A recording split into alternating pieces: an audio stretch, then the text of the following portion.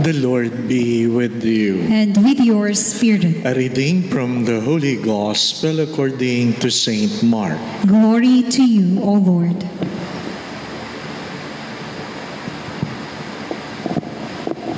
Jesus said to the crowds, "This is how it is with the kingdom of God. It is as if a man were to scatter seed on the land and would sleep and rise night and day, and the seed would sprout and grow, he knows not how. Of its own accord, the land yields fruit, first the blade, then the ear, then the full grain in the ear, and when the grain is ripe, he wields the shekel at once, for the harvest has come." He said, "To what shall we compare the kingdom of God? Or what parable can we use for it? It is like a mustard seed that when it is sown in the ground, it is the smallest of all the seeds on the earth. But once it is sown, it springs up and becomes the largest of plants and puts forth large branches, so that the birds of the sky can dwell in its shade." With many such parable, he spoke the word to them as they were able to understand it. Without parables, he did not speak to them. But to his own disciple, he explained everything in private.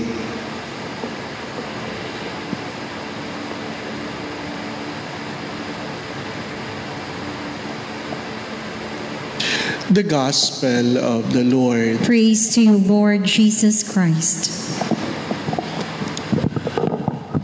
You all know the saying that you must guard your thoughts, because your thoughts will become your words, and your words will become your actions will become your habit will become your character will become your destiny.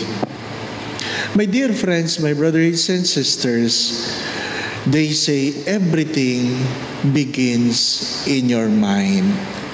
But today, I say to you, guard your eyes. Guard your eyes, because what you see is the things that your mind will process. Let us look at the first reading. David committed the sin not only of adultery by sleeping to a woman whose name was Bathsheba, and knowing that she was pregnant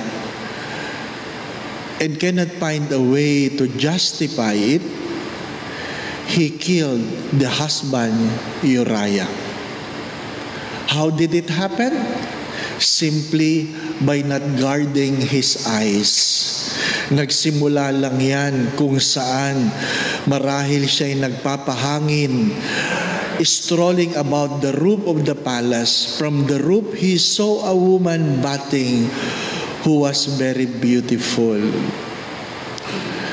Nakita niya may naliligo. Maganda. Kaya, tiningnan uli. Hindi po ba, ano? Tayo, sabi nga nila, we are attracted with three things. What is beautiful, second, what is delicious, third, what is dangerous.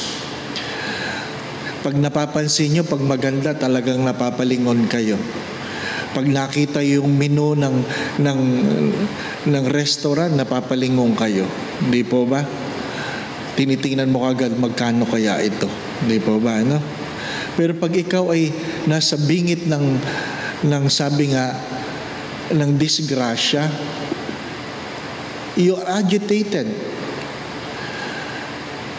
Mga minamahal na mga kapatid, as psychologists have said this, that sin do not happen without processing it. Without processing it. You committed the sin because you decided to commit it. Look at the process. First, there was a preoccupation of the mind. Second, you ritualize it. Third, you act on it. Fourth, you become guilty.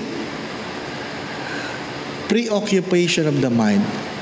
Kung hindi nakita ni David ang babaeng naliligo, kaya nga ang pangalan nun, Bathsheba, the woman taking a bath. Di pa ba, no? Para madaling tandaan.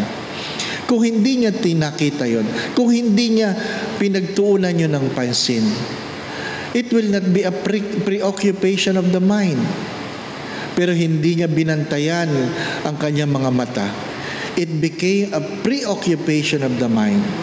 Then he ritualized it. How? Paano niya makikilala? Pinasundo niya. At doon nangyari ang mga bagay na hindi dapat mangyari. At nagbuntis. Ngayon, ayaw mong panabgutan kasi nahihiya kang ikaw hari. Paano? Pakasalan mo, kaya lang may asawa, patayin mo ang asawa. There was a preoccupation of the mind. There was a ritualization. You ritualize it, then you commit the sin. Now you are guilty. And the moment you become guilty, then it becomes another preoccupation of the mind. My dear friends, my brothers and sisters, look at your sin. Did it happen overnight? No. No, it did not.